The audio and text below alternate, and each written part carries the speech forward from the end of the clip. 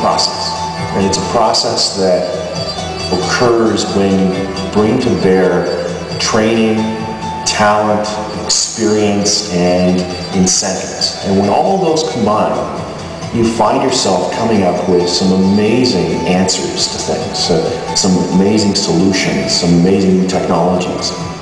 Many of you remember the first BlackBerries, and you remember how, the first time you picked it up, you started using it, how it was a revelation, how everything just worked together.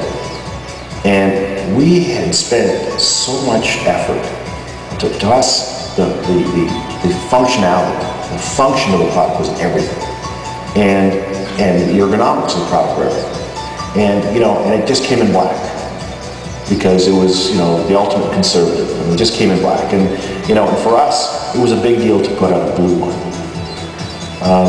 But that was because we really sweated the details. We wanted to make sure that we built the right foundation, something we could keep building on for years and years and years.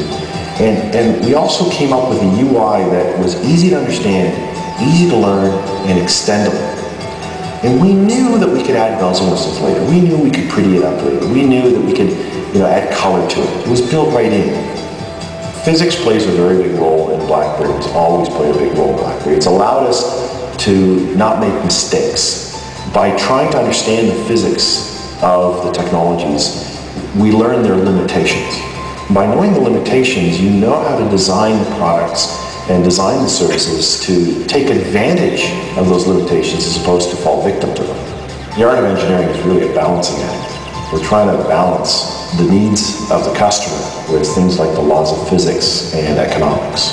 We're trying to combine all these ingredients of technology and materials and features and time, money, and we're trying to put it all together into something that has a competitive advantage while meeting all kinds of standards and regulations, being manufacturable, being reliable. We all use the product. We have this huge test base. It's about 8,000 employees. It just keeps growing. And what's really exciting is that we can try out these ideas very quickly. In fact, I chair a UI committee.